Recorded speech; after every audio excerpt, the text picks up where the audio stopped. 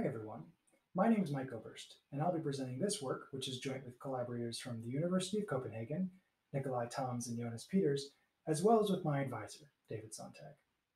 Now, typically in machine learning, we have some outcome we would like to predict, like disease in this example, and we may have some features, which are causes of that outcome, and others which are caused by that outcome, such as laboratory tests and symptoms, and naturally many other features with many other possible causal relationships. This is our observed distribution, but there may be other important unobserved variables with important causal relationships of their own. For instance, access to healthcare could have an effect on both the quality and the frequency of laboratory testing in our data set. If an individual can't access high quality tests, then their lab results may differ. Now, a challenge is that if there is a change in the distribution of this variable, then that may cause a degradation in the performance of our models. In this example, for instance, if there is a large change in the distribution of A, then it may cause models that depend too heavily on laboratory testing to perform poorly. This raises two questions. First, how do we protect against shifts in unobserved variables in the first place? And second, how do we balance accuracy and robustness?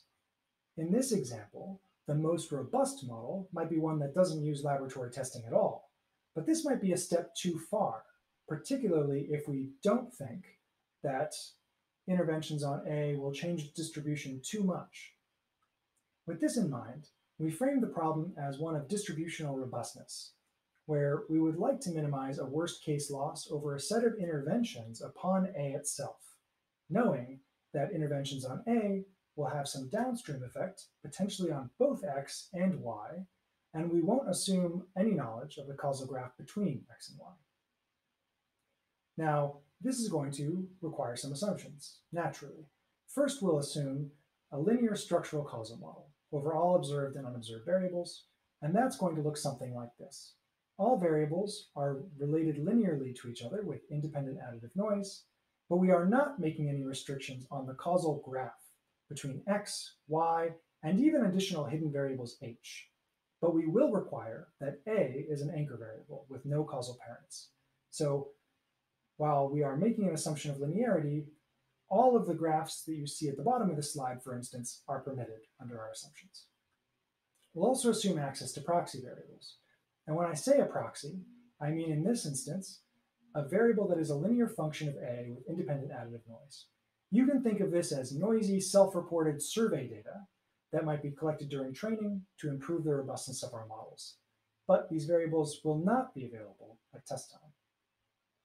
Now, I would like to highlight that this objective has two areas where we use prior knowledge. One is, of course, the specification of this variable A, but the second is the specification of this robustness set C. And to give more intuition for our contributions, I'd like to discuss that a bit further. So here's an illustrative example where I've plotted a variable A along 2 dimensions, remembering that A itself can have many dimensions.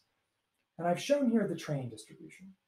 Now, we might be concerned about interventions on A that move it outside of this training distribution, or otherwise change its value.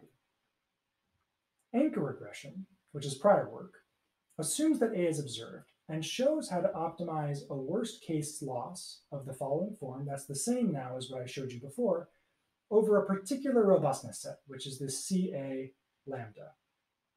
Now, we first prove that if only a single noisy proxy is available, then this robustness set is provably reduced, and that this reduction is not identifiable from data alone. Second, on a more positive note, we show that if 2 proxies are available, one can recover the original guarantees with a modified objective. Now, we also show how to extend all of these results, including recovery with 2 proxies, to more general robustness sets, such as the one shown here on the bottom left. In this paper, we argue for incorporating prior knowledge about future shifts in a couple of ways, and I encourage you to come to the poster and, of course, read the paper for more information. Thank you, and enjoy the rest of the conference.